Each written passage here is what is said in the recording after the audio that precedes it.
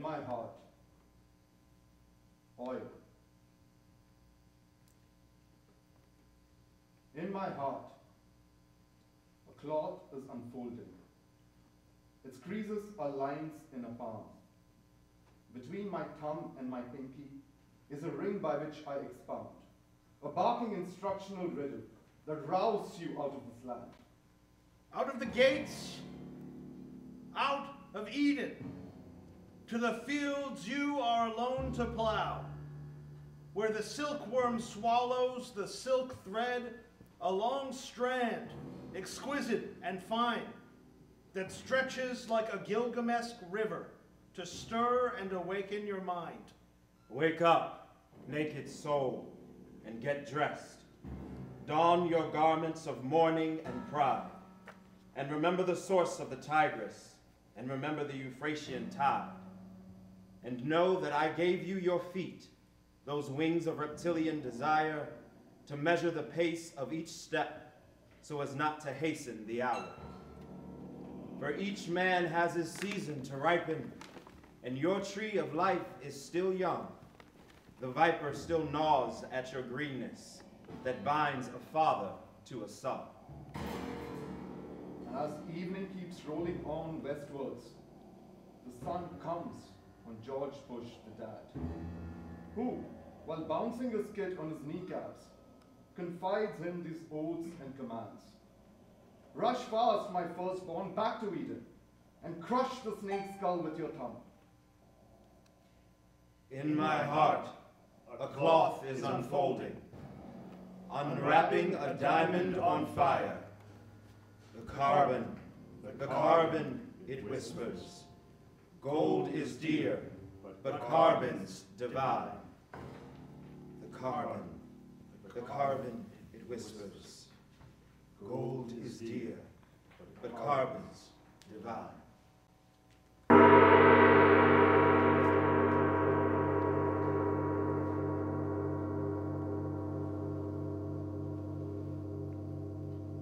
Tell me, my doublings, what is Saddam to you? To me, Saddam is a lampshade, which, standing between my eye and God's light, diffuses it more tenderly to all people. You have spoken truth about my light and tenderness. Therefore, my tender light shall rest upon you too. Tomorrow, at the party's conference, you shall sit upon my throne. And what is Saddam to you? Saddam is the sea. Saddam is the jetty. Saddam is the city of ports. Saddam is the tempest at sea which shakes the aircraft carriers, but also the single flashing lighthouse of safety. Saddam is cause and effect. And because Saddam is being so benevolent today, you were able to speak of him so highly. Come our motherland's next day of independence, you shall deliver my speech. And you, my dearest double, whose likeness to my image makes my mustache yearn toward your lips, begging to be worn. What is Saddam to you? Nothing. Nothing is nothing. Speak. Nothing. Lest I turn you into nothing, speak. What is Saddam to me? Can he ever be compared with a sun, a sea, mountains, a world? Though he is present in all things, neither above nor beneath these heavens may his memory be found. And I, consumed by the awful privilege of serving as your servant double, am worthy only to be he who is unworthy of you, washed in agonized gratitude for failing to bear some remote likeness to he who has no like. Saddam is not a that. Saddam is not a such. There is no simile of Saddam. There is no double of Saddam. Now I know the deceit of those who came before you. Sycophantic, duplicitous doublings who, driven by their desire for self-gain, distorted the words of my light, words that I had graciously planted in their throats. Forgive me. You persist in your rebellion? Still who are you? Dare beg for yourself? Instead of crying, obliterate me, O Saddam, squash me, for I'm but a defective mirror, shatter me, lest I stand between you and a new reflection, purer than myself. You burrow into your sins like a worm in warm feces. Kill me! Sow my head with this new wisdom, sealed in a lead bullet, so that it may never escape again. I will not deny you my grace.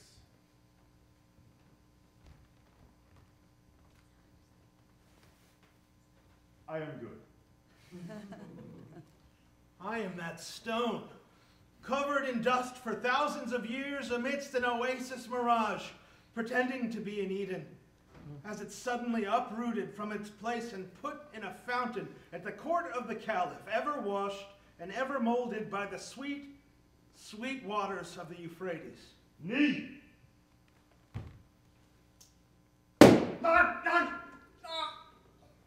I am good. I am that moment in which a bee finally sees. I am full of honey. My ecstasy and I are nothing but the transient humors of Saddam. Artists harvest the tartest hearts, and artists harvest the tartest hearts, and artists harvest the tartest hearts, and dandelions delight in candelabras de Liwaa, dandelions delight in candelabras de Liwaa, dandelions delight in candelabras de Liwaa. Stop! Your delirium of pleasure and pain, and behold in awed silence the master class of our ruler.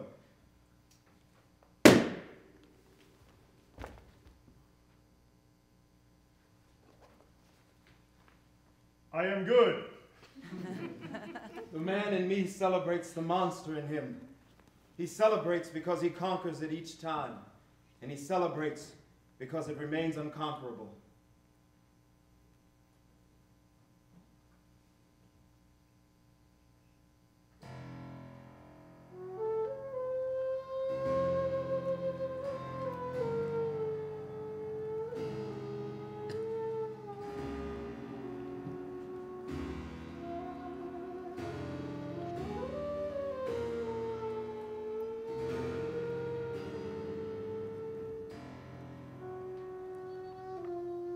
Hand me a seal. Hand me a line. Hand me a she-lion's hide. Hides of she-lions to lie on. Be the diamond down below. Be the diamond down below. Hides of she-lions to dine on. Be the diamond down below. Be the diamond down below. Hand me a pen. Hand me an end. Hand me something to write on. Hand me a hawk. Love me even more. Hand me some fire to drink. Hides of she-lions to shine on. Be the diamond down below. Be the diamond down below.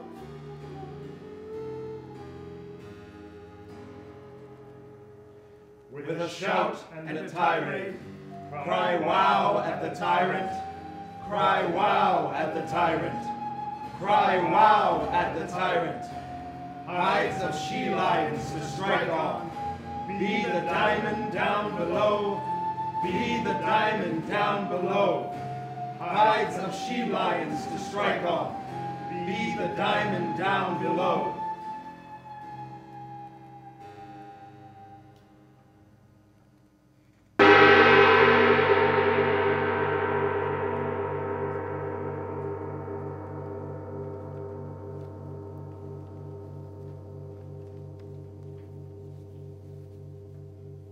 Swear. I swear. George, my junior Bush, the middle member of your name has inseminated the ballot. And you, a fertilized petroleum yolk in the Oval Office, are already sprouting a tide. Hatching you, my President Ling, has been an arduous task. Where then are your vows of gratitude? I swear. Flo, Uncle Dick and Uncle Carl, they spent many a laborious year prepping the presidential propolis. The milk of your nurture is an extremely exotic fluid, a black butter indeed, churned of ancient kings of East.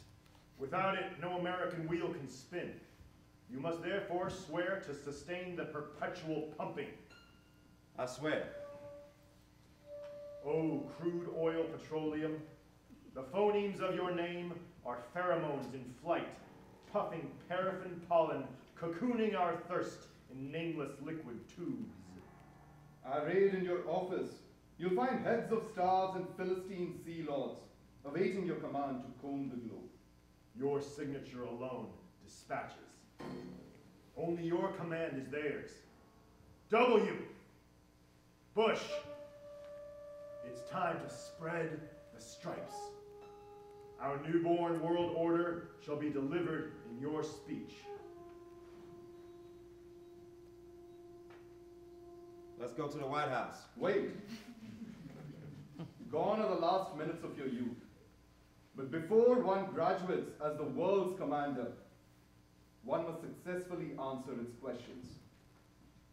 Place on my table, world, the final exam. Good luck. Thank you. Presidents, 2, have a president. Name 3 of his names. The five-sided, the pyramid, and the hand. Which is the smartest of the animals? The eagle, the bee, or the sloth?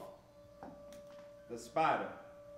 It dodges the eagle, it catches the bee. Of the sloth, it knows not. Why did the Lord unlimb the lamb? So that its pieces could establish a dialogue. What constellation cruises across the horizon? The Star-Spangled Banner. What time is it? Twilight. The sun has reached the west, and our sovereignty's shadow falls on all things past. Close your eyes. What is the shape of my eyebrows? Stealthcraft. Who killed Cain? The olive. The Messiah? Material. The father of oil? The sun. Its mother? Earth. How can man overcome thirst? By love of thirst. What do you, oil, and a donkey all have in common? Customer awareness.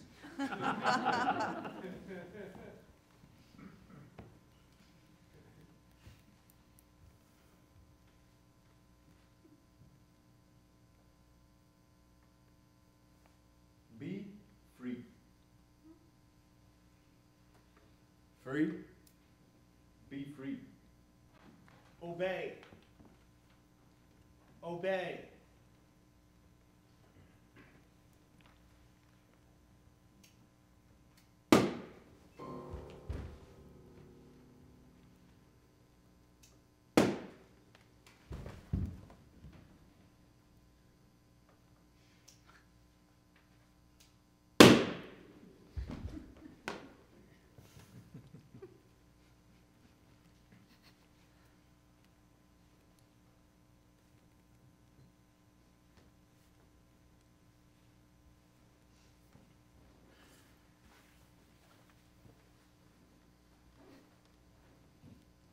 You have successfully passed your exam.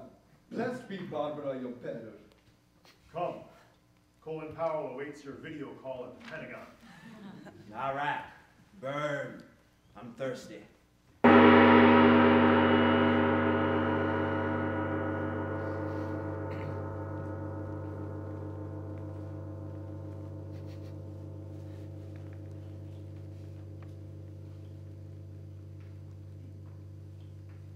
I am George Bush, the son of George Bush, the father, who always sees farther. I have studied aerial photos of Natanz and Bashir, and I have learned that the cultures of the East was not destined for nuclear research. Therefore, my desire for destruction is driven by grace, not oil. The sarsenet scarf blows westward in the Cahoms, for the genuine dream of the autocrat steers away from things reserved for the learned creatures of our free democratic society. For an Edison, a Sergey Brin. Therefore, I'll abolish all reactors, both those that are visual and those in mind. Sent a funny postal pigeon with the following message: baboon in bunker, wax off one last time. Full stop, period.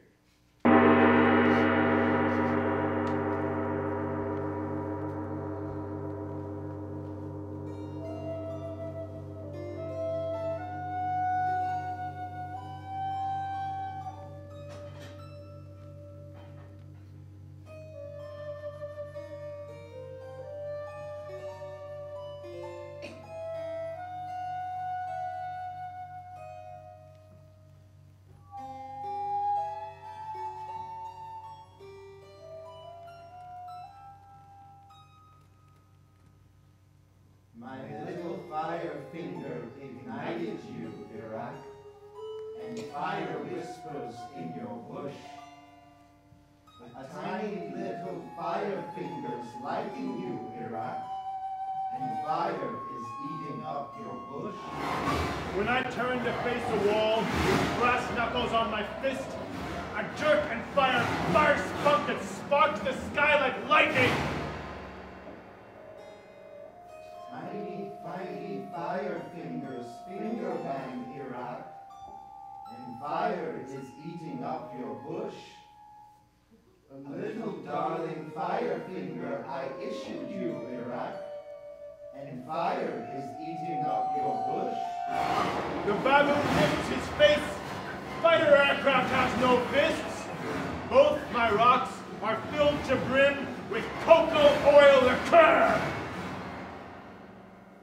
My fire finger has lit up a young one. My fire finger has lit up a young one.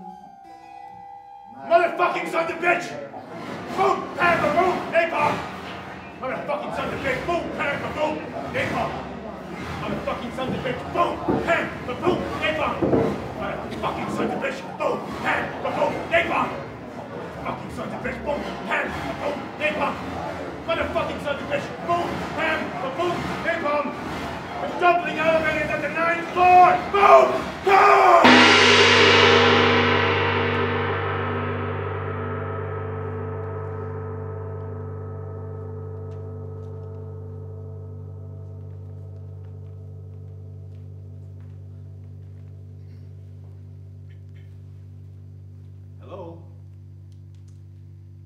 Saddam.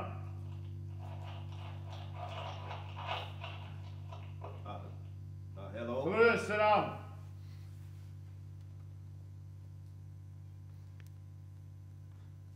Hello? Saddam. Salah Shalom, Saddam. Who is this? I am George Bush, the son of George Bush the father who always sees farther. I deploy dung upon your face. I scorch your corpse with acidic urine. I slash with a machete the vulvae of your widows. A sow in heat digs truffles out of your intestines. The sun dispatches vultures to pick at the blue of your eyes. I ravage your capsicums, scattering their meat. The banners of victory are all my schoolboys' saplings. I shove your torn penis down your gaping mouth. I lash out with letter bombs. An orangutan bites tight your testicular heel. Palestinian nectar lightning shoots through your veins. A gravedigger dug a mountain over you. I spurt forged documents to confound your citizens. I eat your wife. I snort terror! Sucking her bones. I'm burning. I descend to oil. Lost in the wind. I descend to oil. with no lift from my wings. I descend to oil. Iraq has fallen.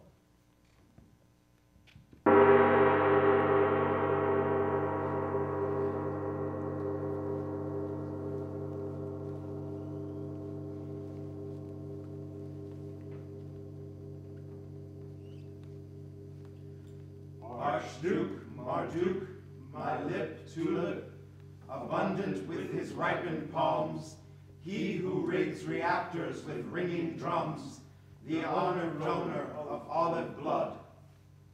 Boosting morale like Wallace Shawn, his cane flute spins catamarans, who oozes love like vanilla drizzles, thick white milk for his Saddam. My life and my shield, my God above, his thunders spring valleys to their feet, grinding mountains down to grain. Marduk is man and meaning, who by disc of force brands the land like signs of life upon the map. Bless the serf who kissed the gift of earth with knees of art. Saddam cruises through meanings and beauty. The science of men states fructify dirt. For trading blood with death, Marduk shall hail his friend. The secret right hand shaken by essence and signals. The base of Saddam, red ever. The coffee boils while he awaits. As the password whistles, he exalts up the mountain by the sea. The colors dim to saffron tone beneath the setting sun. Tints of gold reassembled in the meadow sky. A multitude of hosts place the admiral on the chest of our commander, bound supine. Blue clouds he recruits to his right, raining clouds upon the ram. From jackal hides he reads a cry, hammering the night down over time. 3 hammer strikes upon the mighty iron bell. The shackled heart erupts in fire showers. The first and only rain to free the thirsty sands, burning an abyss into the heart of Saddam.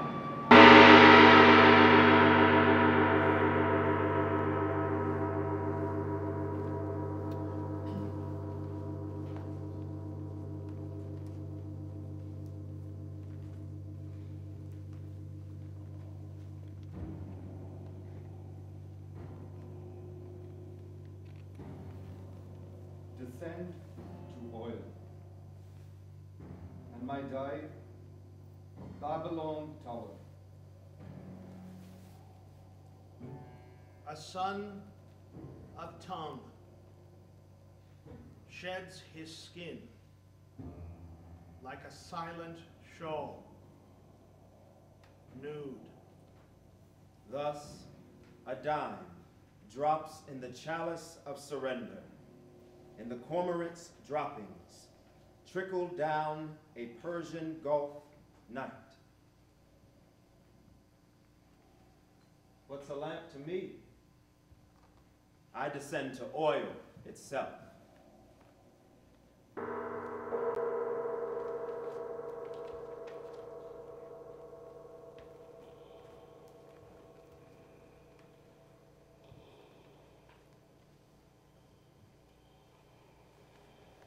Uncle Oil. It's me, Saddam.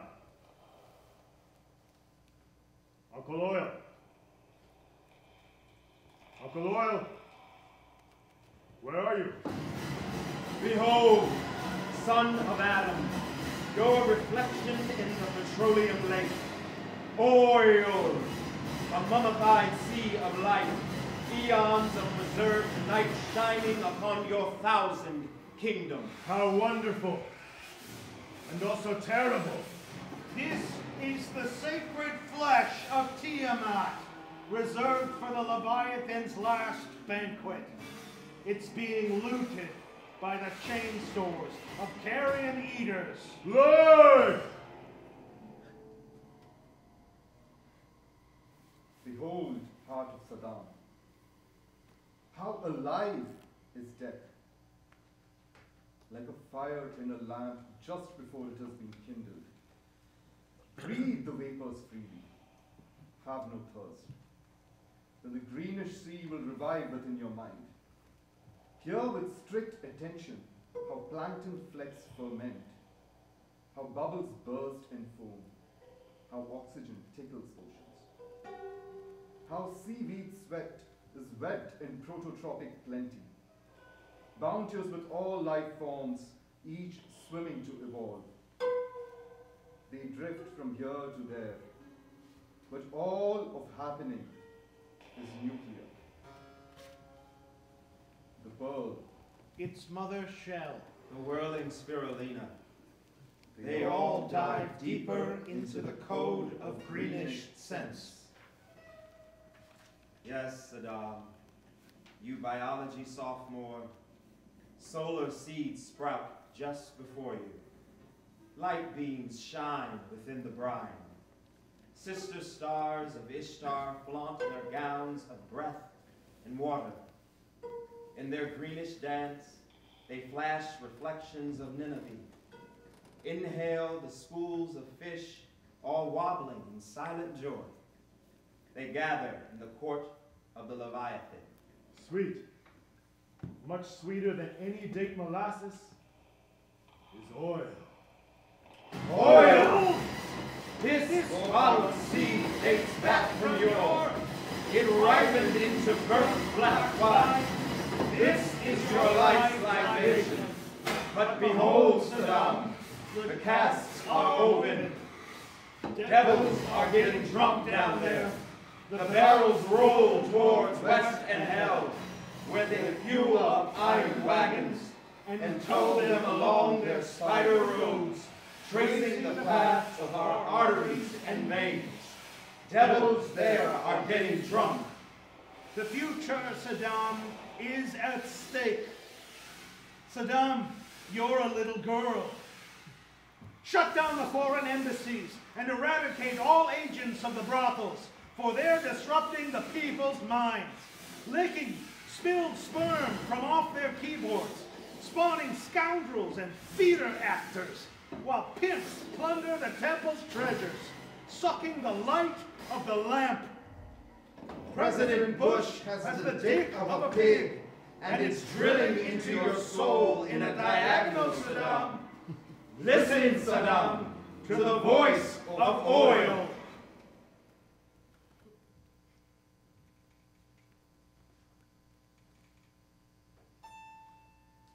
Papa? Papa, I got a tattoo today. Ratatouille? What? Papa, look. I hear a gurgle. Father? All is being washed within you, my son. A sudden river begins to burn. The ashes inside you turn like a ball. Mother? You descend to oil. Mother oil? Hold fast to the string, my little kite. Look, Ma. I caught a cloud. I caught a big white whale. What's the whale looking at, Saddam? It's looking at Daddy. And at Mommy. Well, who's looking at the whale, Saddam? Well, the whale, Saddam, is looking at me. Oil contains the spirit's secret. Use it wisely. But how shall I swear it to you, Mother Oil? Remember the sweet essence of the source. Nothing more. Goodbye, Saddam. Mother Oil, don't leave me. It's so good to be beside you. Come to me, little fledgling cub. I shall feed you one last time with my flammable milk. And by the ribcage of these calcium layers, I'll hold you fast to my black bosom. In truth, you will never really leave me. But let me cradle you as a child now, in your last dream as a man.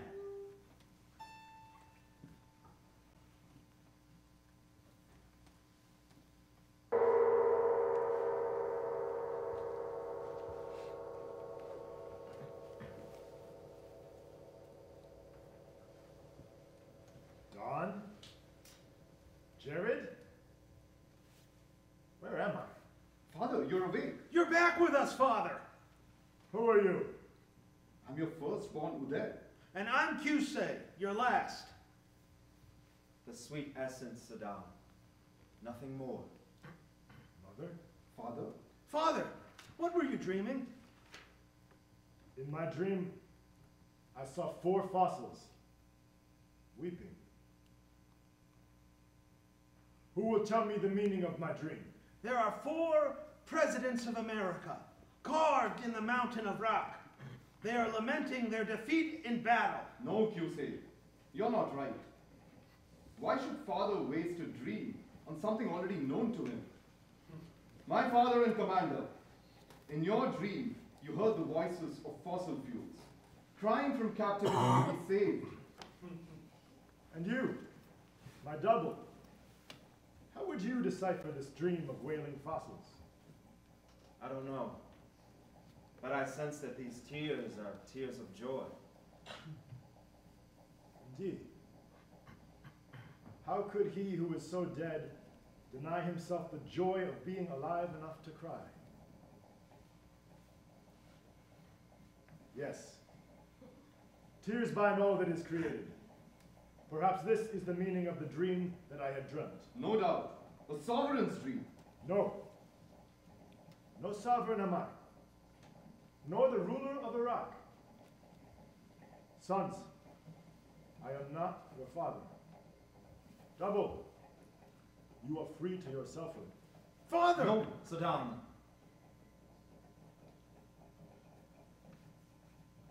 In the last hour, it is revealed, as always, that all of us are brothers. Let us therefore be ourselves. Let us not grudge our enemies their ignorance. Let us love one another as well as our defeat, for it is whole and absolute, like us, in this moment. And if our blood be spilled from a clean and purified heart, may it fuel a lamp in the darkness of generations to come.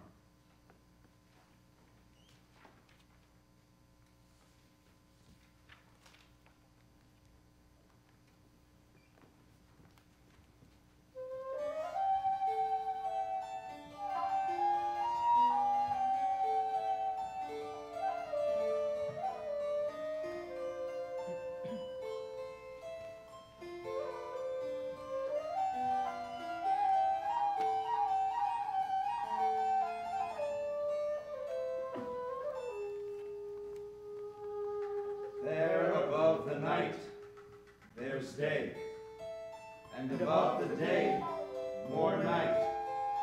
A billion suns charge me with power, and keep me singing in the bunker.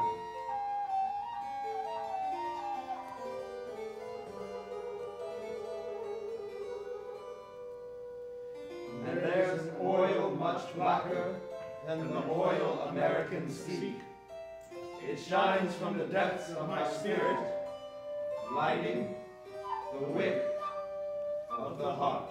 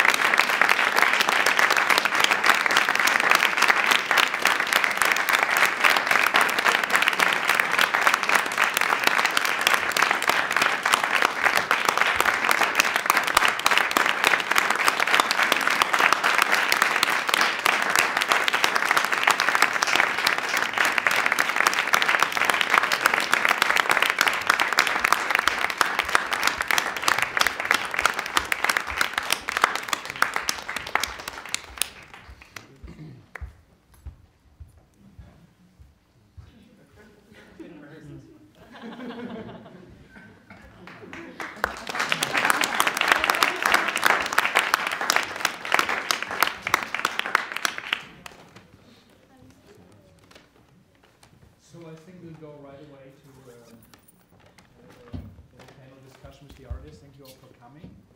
And if you want to stay, it's welcome to stay. We have meetings, and of course now is a good time to leave. And we're just going to put up some chairs if we have any left.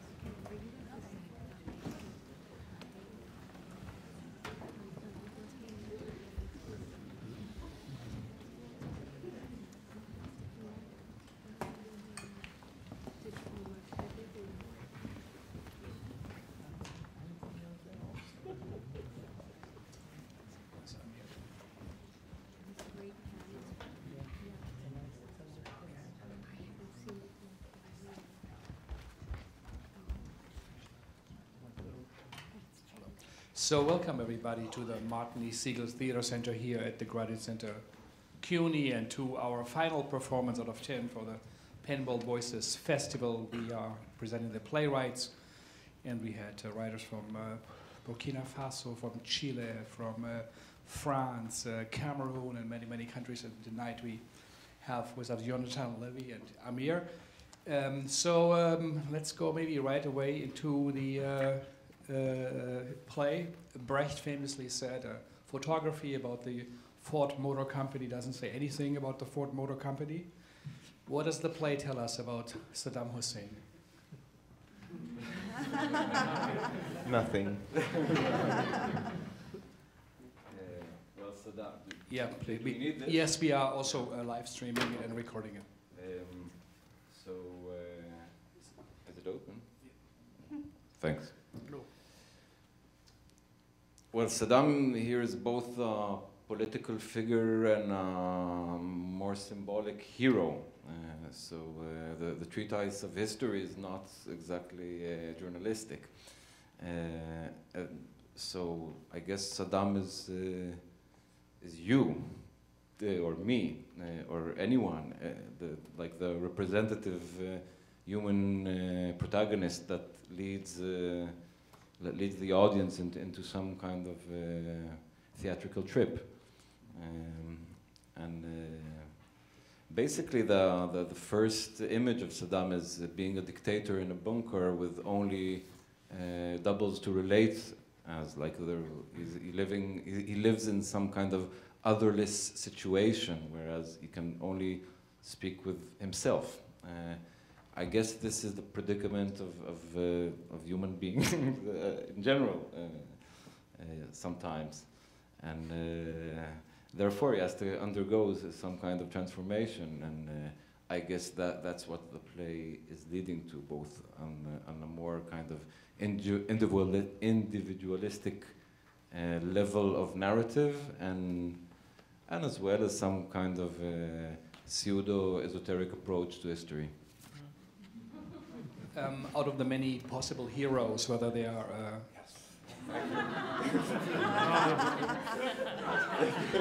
well, as Leonard Cohen said, it's the crack that lets the light through. And but out of the many heroes or possible leaders or dictators, why Saddam Hussein? Why did it compel you to write about him? Well, he's kind of a boogeyman of my childhood. You know, we were living in Israel, and he was on TV and threatening all kinds of threats. So he has this kind of impression, which is like this villain. And there was always these kind of, I don't know, legends about having loads of doubles, and you know, that's just what I had in mind. Actually, the first image of Saddam, of writing a play about Saddam and his doubles, lingered in my mind for about 10 years before I felt able to write it. I didn't have anything to say about it for quite a long time, and then it came. But the first, I guess, emotional attachment to this dictator was him being a figure of my an action figure of my childhood. Amir, you directed it. I think it also went to it was in the festival at the Schaubühne in Berlin. You also did that. What is drawing you to the the I play? didn't direct the production that was in the Shall we- Shop oh, you were participating, Yonatan yeah. did, but I did direct this reading specifically. Yeah, mm. Yeah. What was the question? What is, we talked about, you said this is a great play, we should invite. Why do you think this is representative of contemporary writing in Israel for the theater? I don't think it's representative. It's au contraire. I mean, you asked me, hey, do you know any interesting playwrights in Israel? I said yes. There's one that I know. Why? So what's your... I think actually, like from a dramaturgical, I'm also a PhD student, so it's mixed, this kind of theoretical theories about why I think the writing of Yonatan is good, as good theater. But I think there's an offer in this kind of writing, both Saddam and Raful and other works we did together. There's an offer for a participation in a creation of deep knowledge. That's not, this I tell you, not this I will dance for you, but rather I'll create a kind of environment in which together we can go somewhere. I don't know if it, if the reading conveyed any of this. I was probably in some kind of other place, but I think that in itself is important. Not only like in Israel, I don't know what it means to be in the Israeli context, important. But I think the offering, like the dramaturgical offering of Yonatan's theater is, important in all of the senses of the word. Well, in a way, it's a mystery play. It's demystifying a mysterious figure, but also then, as you might say, taking him down from the threat, the boogeyman, to something you are, in a way, in control of. Is it a spiritual engagement? Is it like a ritualistic, spiritual engagement as performance theater piece? I think all theater should aim, at least, to have some spiritual impact. I don't really think theater can exist in the full sense of the word without aiming at something which is, we can call spiritual. It's kind of a vague word to mean something, but yes, theater was founded as some kind of conduction of divine energies. You bring the gods, you bring Athena, you bring Dionysus, you just actually bring them to the stage after, I guess, the ancient mysteries dwindled with their power.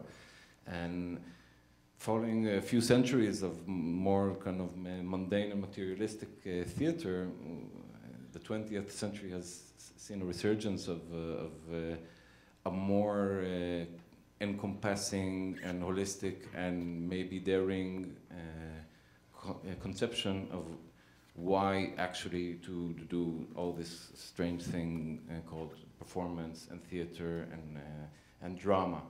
And yes, I think that a stage is a condensation of the world, and it should place us as human beings on the midpoint between Earth and something higher, with each individual doing as best as he can to make new pathways for that. So let's talk before we open up very pretty soon. The questions about your writing or writing style, is one could claim it's a bit Kabbalistic, or is there also lots of hidden meaning? Is it surface? Is it deep? Is it playing with bows? I don't know. I can't really tell you if it's deep or not. Yes, but you could. Yeah. Is it? Do you aim to be? I think that when you go in those realms, you should be a bit wary, and not to be and both daring and wary, so as to mean as much as you can with a few words as you can, and always remember that it's also ridiculous, because if you take everything too seriously, you're not going to get too far. In order to get really far, you have to be silly, or some kind of interesting combination. Like press a two-tone chord, both on which is aiming at the sublime and at the profane, I guess. Unless you don't get, art doesn't stand something which is too, I don't know, too spiritual, yeah, too single-minded, any kind of direction. You get ideological, and that's a catastrophe. No comment.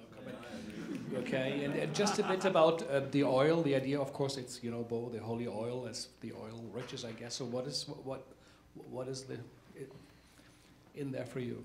Well, oil, of course, as a political, concrete substance, it really makes the world go round. You know, there's nothing, no material thing which is driven so much going around like oil. That was redundant. But when you think of what actually is oil, it gets much more interesting, because oil is organic matter.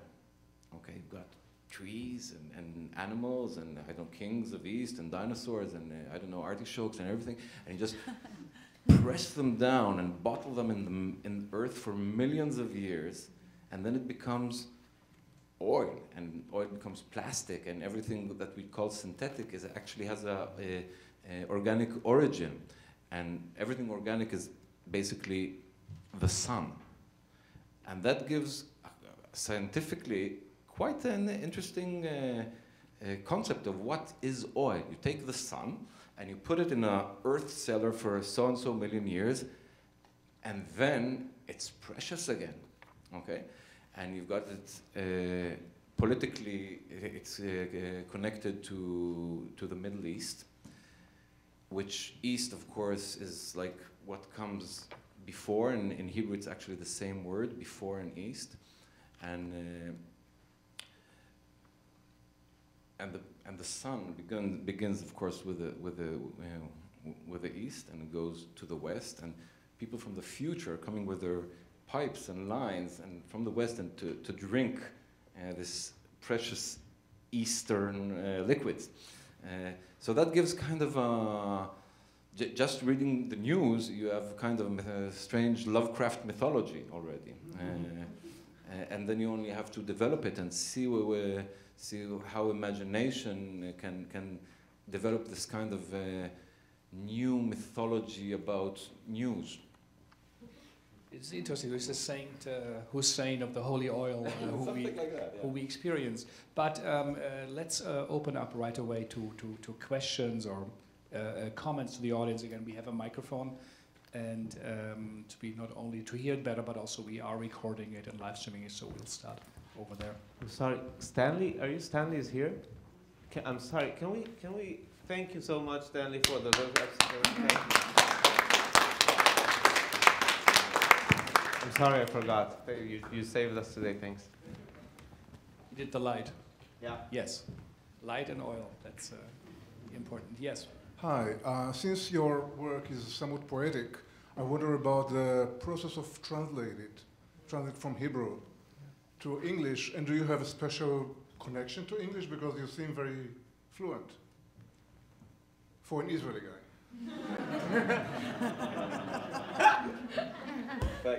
To both of you. We co-translated this thing, and I don't know really, because in Hebrew it sounds different, and it's much more based on the phonetics of Hebrew. Like, there's certain elements of wordplay in the English that I hope that we manage to maintain. But basically, I consider language as an organism.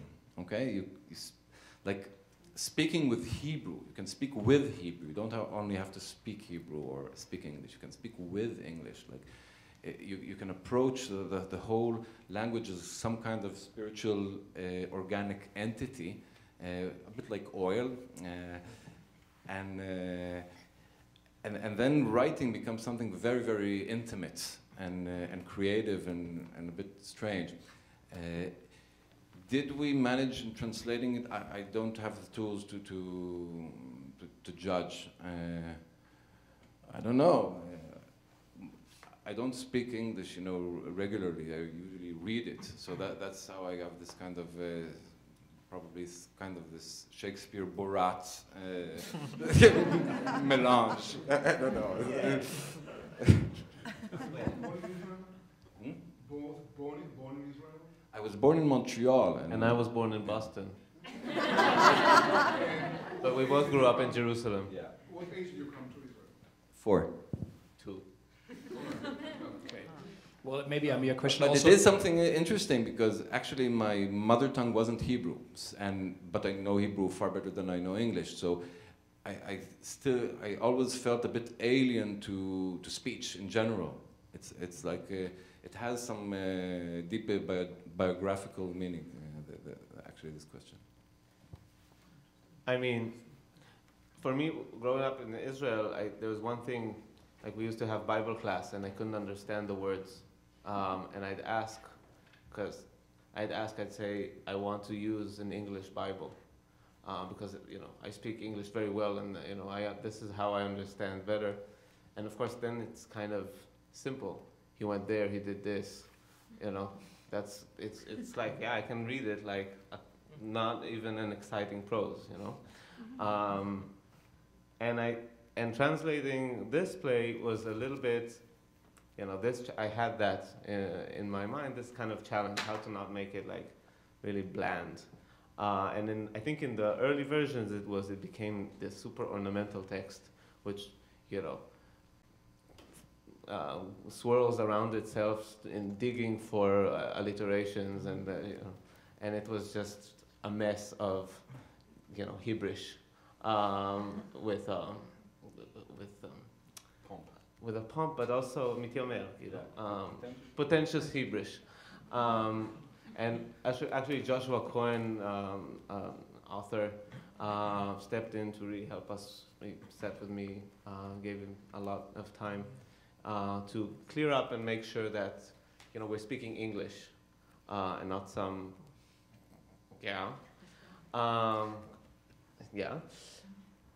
And I wanna boast on one translation thing that we did, because in the Hebrew, I hope it's okay. In the Hebrew, there is a point that it says that Marduk boosts morale like a great casting decision, havrakat lihuk. And in the translation, we said he boosts morale like Wallace Shawn. And I think that really, that's someone that, if we did that, I was just really happy that, you know, we can put this show up and this is, you know. And Wallace Shawn would be very happy. Wallace Shawn, he boosts morale, you know, and he's a great casting. So in the transition, you just do the thing you talked about. Yeah. Comment or question here? Where we go here, and then you. Can you talk about how you take really a long, very long poem and conceptualize it in a physical way on stage, to stage it? Can you talk about your process a bit? Well, we produced the play as an ensemble with Sal Sekeli and Ilsha Uluf. We were like 4 dedicated people to the idea. And then ideas kind of came in, and this is really based on the mise-en-scène that emerged in 2011. So, and back then, a lot of it was based on, we studied Gurdjieff movement, sacred dances of Gurdjieff. And then we had different, it's a great question, it's a very difficult task. It's never clear who needs to pick up these lines and when is a chorus and when is a singular. And it involves a kind of, more than anything else, a musical logic. Like, not even, you know, what does it mean, but what sounds good, what feels right. And then there are specifics. I mean, every little decision has its genealogy that I can, but I don't know if you want to add anything to that. It's a huge question, how to direct stuff, actually. And especially like more poetic stuff. So you have to kind of extract what is the,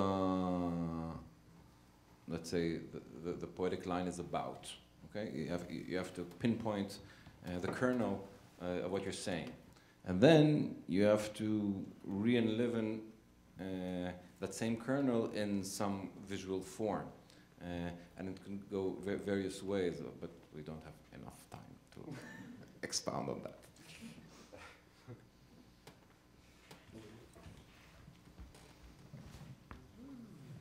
Hello. Well, thank you. Yes, yeah, Mannheim and here on the bus. So I have more than one question, but it'll be very quick. It's only because I saw it before, and it's really exciting for me to see it done differently. So in Mannheim, it was in Hebrew. And I was wondering about a couple of things. I was wondering about the relation between the sound / music to the language, and how this work is done. Do they play to one another or not? How is it done differently now that it's done in this space? So this is question one, and I'll have another.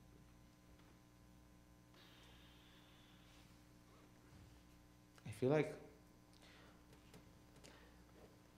a lot of it is let's say, because this is a reading, we didn't have many rehearsals at all. I had 2 rehearsals with the actors and 2 rehearsals before that with the musicians. And the idea was to figure out the spaces, to figure out, for me, every scene, what's the space that we want to evoke.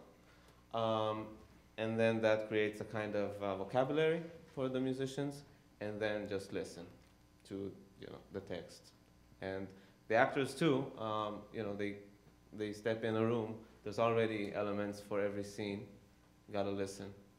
And I think they did a really amazing job. They met twice, so just have to, I guess, switch to a listening mode. Well, very quickly, the other question, if I can, is I'm just really fascinated by 2 things happening at the same time when you're looking at oil and speaking about it this way, and just thinking of politics of extractionism while looking at this at the same time, thinking dramaturgically of the other kind of extractionism that performances like this do when they're like trying to dig into what theater can do differently and how dramaturgy can be used as a tool to reflect on news or in politics differently other than the journalistic. So it's just interesting for me, these 2, how it works in different directions up and down as it extracts. Well, in a way, it's the same direction, because you want, if you're kind of ambitious in your theater work, then you want to transform. And then transformation goes everywhere.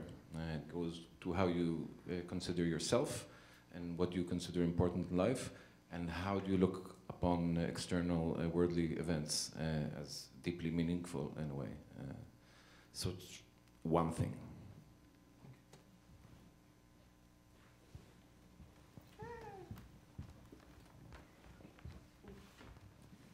Hi, thank you very much. I love the use of Lear. It was perfect, beautiful. And I even liked the actor, he slipped on the first word. That was funny, especially because you're mixing serious with absurd. You might want to have that happen all the time.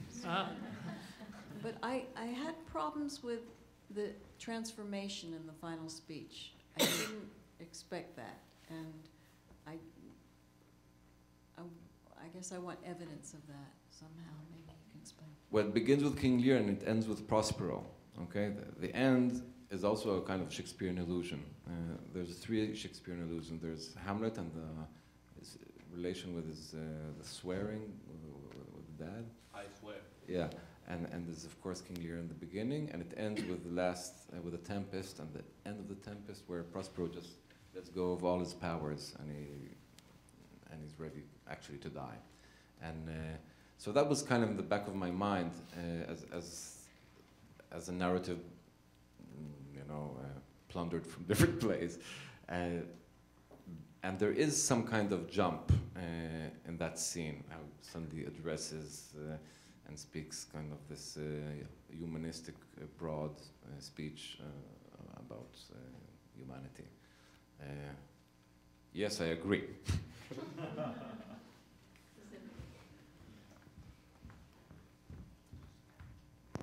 Hi, tying in with that question, what's the difference between putting it on stage in Germany versus here politically? And what's the line, like, kind of associating with Hitler, like how far can you go to emphasize with the despot, and is it the way to understand this, or is there a ethical, like, that you're not allowed to cross? Well, in Germany, we were just invited to a festival. You know, we put it up in Israel, and we were invited. So it was interesting, you know, apropos Hitler and bringing the mustache dictator. We were all with mustaches in Mannheim and in Israel. We had this kind of discipline. You don't shave a month before a show, and then you keep only the mustache.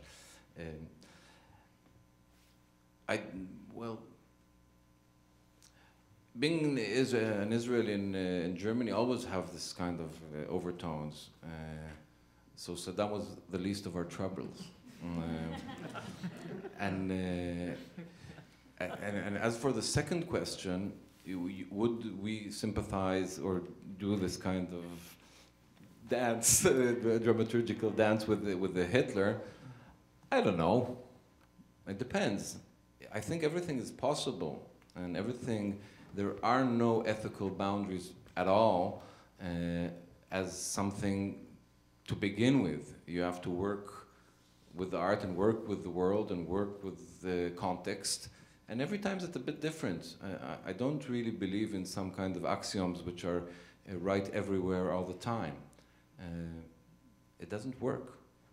So you have a certain date, and you have a certain context, and you have a certain idea and a certain audience, and you have to do your best with making it interesting. There are no general ethical rules for playwriting.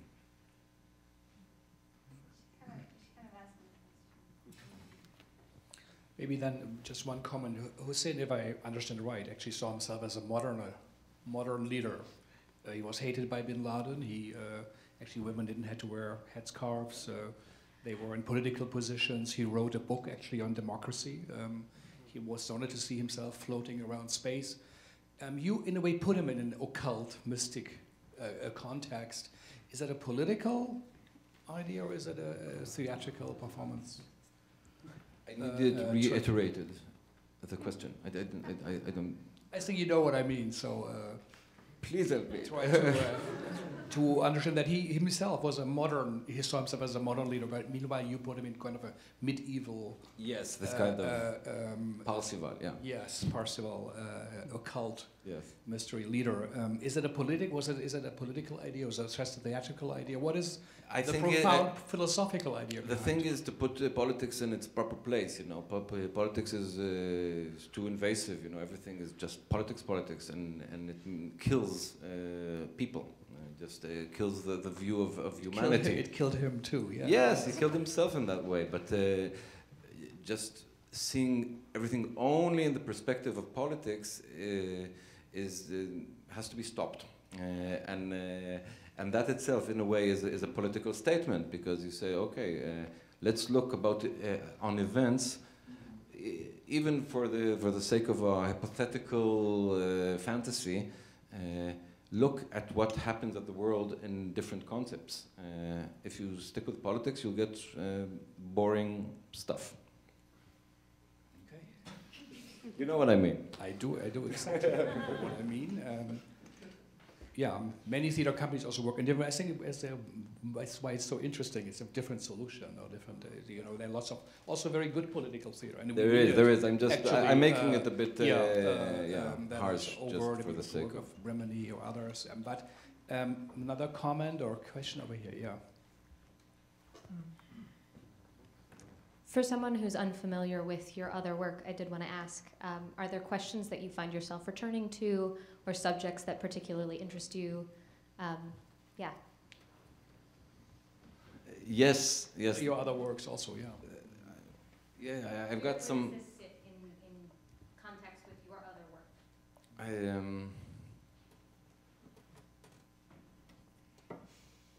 Big question. Yes, it is part of a larger body of works. There are certain themes which come back again and again, and dealing with politics in, let's say, in a more kind of, in this way, is something which happened a few times. Maybe two examples of other. Well, the play after Saddam Hussein was called Rafoul, which we cooperated as well. And Rafoul was this kind of general, right-wing general in Israel, okay? With the famously known hatred of Arabs and a laconic language. And he was this kind of adored by the right wing, hated by the left wing kind of type. But he had this interesting twist in his biography of marrying a far left wing activist. Okay, they were really in love. They were kind of lovers for 8 years before they got together, and they had this crazy relationship. And after he retired, he was responsible of building a new port in Ashdod, which is an ancient Philistine city on the coast of Israel. And he died there in one tempest. It just took him to sea, and he didn't know how to swim, and he died. Okay, so he just went out with a bang. And after that, his widow, just in an interview in the paper, suddenly told the press that he was, every night he had this kind of dreams, okay? He had nightmares of all the people he killed, all the friends and soldiers that were killed under his command. He had 2 sons that died. One died of asthma when he was 10 years old, and the other was a soldier in a plane crash. And he had this, every night he would go through this crazy mystery drama of meeting all the voices from the dead. So it was like a goldmine of drama. And as well as a certain approach which is political but not political. You know, it's so boring to be critical against wars and generals, and you know, everyone's against wars or against dictatorship. Almost. Oh, usually, you know, here in New York. So this is, I say, an example at your request. And there's, you know, every project has its own story. But maybe talk a bit about the project we originally also thought to invite, but we couldn't make it work. The sleeping, yeah. The Sleeping Thousand, but that's a long story. You can make it. It's an opera. Saddam Hussein fits in 40 minutes. Okay, I'm working now on an opera to be premiered in Aix-en-Provence next year. It's political sci-fi, so it's a bit future-oriented. Well, you're all welcome. Invited heartily.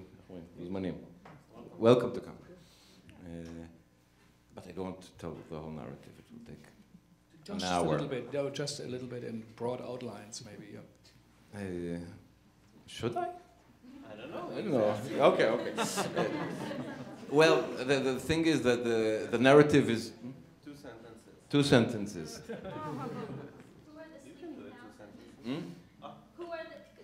Who are the Sleeping Thousand? The Sleeping Thousand are 1,000 Palestinian administrative detainees, which are people in jail with no trial. And the story goes that they go on a hunger strike, okay, as they sometimes do. But this time the hunger strike has esoteric influence, and there's no rain and no wheat, and everything starts to die in Israel. So, and they can't let them go, and they can't put them to trial, and they can't kill them. So the solution is to put them to sleep, okay? So, and they take all these detainees and put them in a huge dormitory, and there's 1,000 Arabs sleeping, and this is how they solve the problem, okay? At least for the meanwhile, because after a few years, the Jewish population starts to suffer from insomnia and nightmares, and there's something strange going on, and the psychotronic department of the Shabak, which is the secret service, understands that among these 1,000 sleeping Arabs, there is probably a unit of lucid dreamers which found a way to dig energetical tunnels to the Jewish psyche and perform terror attacks at will. Okay? Okay, that's how it begins. Okay? Those are the sleeping 1,000, and that's only chapter 1. So it goes. Well, and maybe with that dream, that's a good moment to end it. We are slightly over time, and thank you for coming all the way from Israel. Amir, for putting it together. Thank you all for coming, and both of them will hang around here a little bit more, so please feel free to join. And we will have a little reception around the corner. It's called the Archive Bar on 36 between 5th and Madison, if you want to join us there, or anybody. It's the end of the festival. I also would like really to say thank you to the fantastic Segal Center crew that made this all happen, and it was a big group effort.